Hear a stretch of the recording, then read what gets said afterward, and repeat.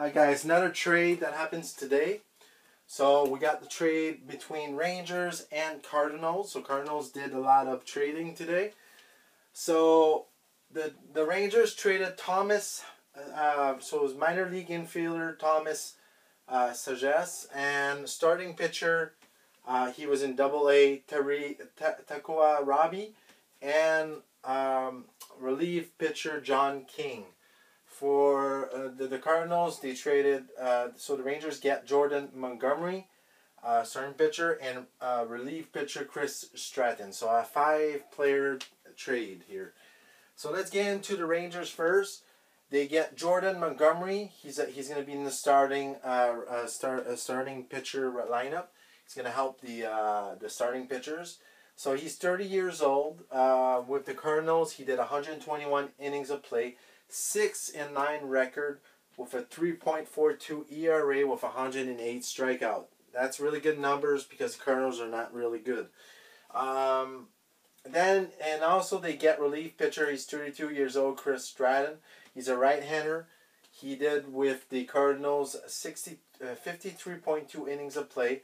1-1 record with a 4.36 ERA with 59 strikeouts. So they got some deaf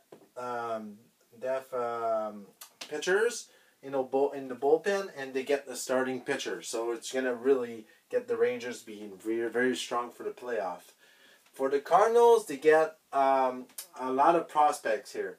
So they landed the number 11 and number 14 prospect in Robbie and Sages.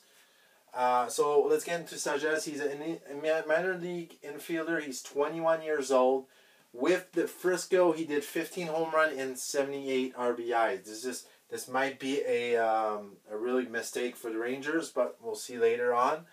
And then they get starting pitcher. He was in a Double-A. He's a right-hander. Takua Rabi. He did 10 starts with Double-A. His record is 2-3 with a 5.05 ERA. And then they get 28-year-old John King, so relief pitcher. He pitched for the Rangers 15 games this season. 18.2 innings of play, 1-1 record, 5.79 ERA with 10 strikeouts. So they get a lot of young players. It really helps the Cardinals. And the Rangers get really key players for the playoffs. So they're getting ready for the playoff, and this is a good trade, I think. So let me know who won this trade.